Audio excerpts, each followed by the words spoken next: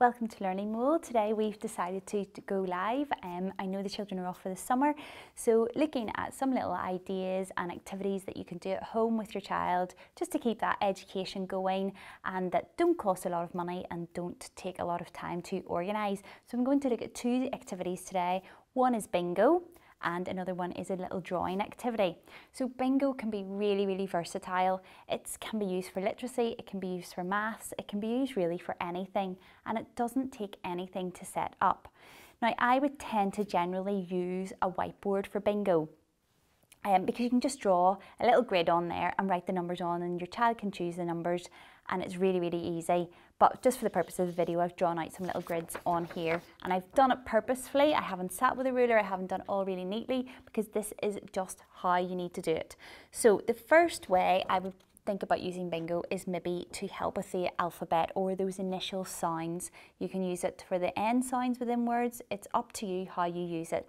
And basically all you're asking your child to do is you give them a little grid. It can be 6 letters, it can be 4, it can be 10, it can be whatever you want it to be. I've drawn a little grid of 9, and you ask them to put different letters in there.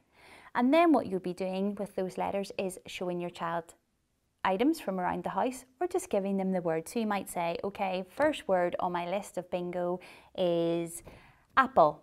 Do you have the letter that apple begins with? And if they do, then they get their pen and they cross it off. The whole idea being is that when they get all the letters crossed off, they shout out bingo. This is a really great game to play if you've got 2 or 3 children at home or some friends over, because it becomes a little fun activity and a bit of a competition. You can even have some prizes. Again, so you might say, okay, I want to say the word dog.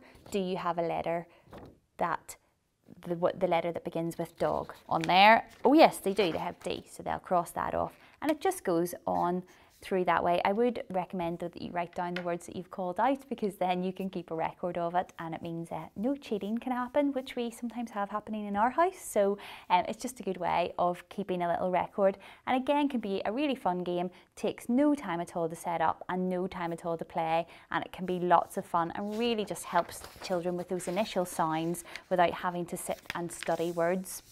Another way of using bingo is to help with addition, and on here I've got 2 different grids because there's lots of different ways that you can approach this. So for example, you can have a 9 square grid, and just ask them again, whatever you choose, you put in 9 numbers from 1 to 10, 9 numbers from 1 to 20. It depends on what you want to explore with your child and how proficient your child is in addition. And again, what you'll do is just call out some addition number sentences. So you might say, my first question is 1 plus 2, and then they have to calculate 3, and then they will cross it off on their grid. You might say my next number is 4 plus 4. They have to look, is it 8? No, they don't have it. But again, other children may have it. They may have chosen it on their grid. So just a really fun way of really thinking about that mental maths and adding a little bit of competition with it. You can also do it the opposite way, so you can actually give them the answer and they have to match the question with it. So you can say my answer is 6, and they have to go and see if they can find a question that makes 6. And you can make it as difficult or as easy as you like. You can always swap these around as well for subtraction. So again, put the numbers on, but instead of an addition calculation, you're giving a subtraction calculation, and the same here, that you're actually writing subtraction calculations. I would say to actually maybe prepare that grid for your children, because that can be quite a tricky one for them until they get a wee bit more confident with it. So that's bingo in a quick snapshot of what you can do with a piece of paper over the summer. My second little activity is a really fun one. It's one for helping with those tricky words that children tend to get stuck on, that they spell incorrectly, they find it difficult to read. And this is a little one to just really add a little memory to the word, just to get them thinking about it, and maybe put that little memory tab in their brain that they can think about the picture that they drew. So it's called Doodle a Word.